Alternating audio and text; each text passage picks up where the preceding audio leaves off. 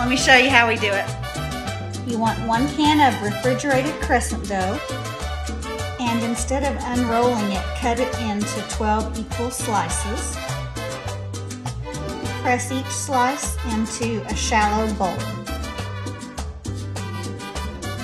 Now in a bowl you want 4 ounces of softened cream cheese, 3 slices of bacon cooked and diced, 2 tablespoons of pickled jalapeno, 1/4 cup of cheddar cheese, 1/4 of a teaspoon of garlic powder, and salt and pepper to taste. Mix well and divide between your 12 crescent rolls. Place on a lined baking sheet and bake at 400 for 9 to 11 minutes until golden brown.